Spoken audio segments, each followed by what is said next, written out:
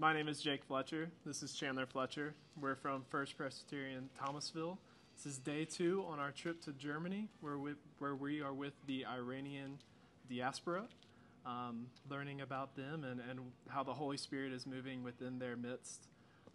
Last night, we were able to come to a conference that they had set up for themselves. We came in a little bit late, our group did. So as we came in, they were singing, worshiping God. Tom Boone tried to tell us about how the Holy Spirit was moving within the midst of these people. And I don't think I was truly prepared for what I experienced. I came in, and Brian and Daryush were just singing in Persian, and everybody was just pouring their hearts out to God. And at one point, we started singing an American song. I don't even remember what song it was. It really doesn't matter. But I'm just getting choked up thinking about it. But we were speaking in English at one point, and then we started singing the same verse in Persian. And at one point, we just brought them together where we were singing in English, they were singing in Persian, the same song. And it was just a beautiful picture of us worshiping the same God together. We don't even speak the same language. We don't really understand what the other people are saying. But just pouring our hearts out to the same God and just seeing Him move the Holy Spirit within their midst. It brought me to tears, and I'm not a very emotional person.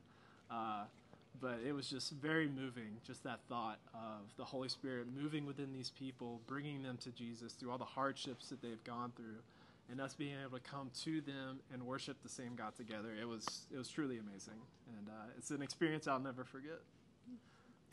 And I think for me, one of the first things that I thought of when I entered the room is just wow, this is what heaven is going to look like.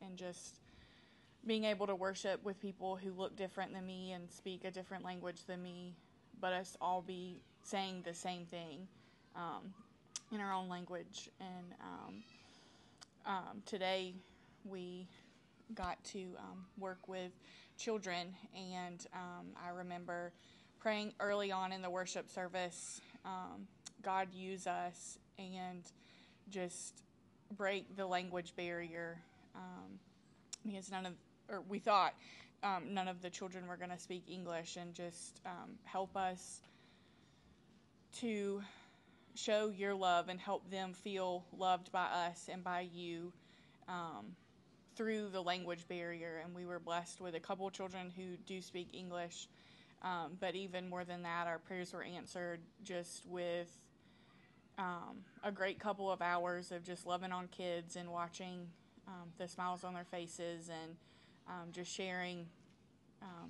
God's love with them, and through Bible stories and through games and activities.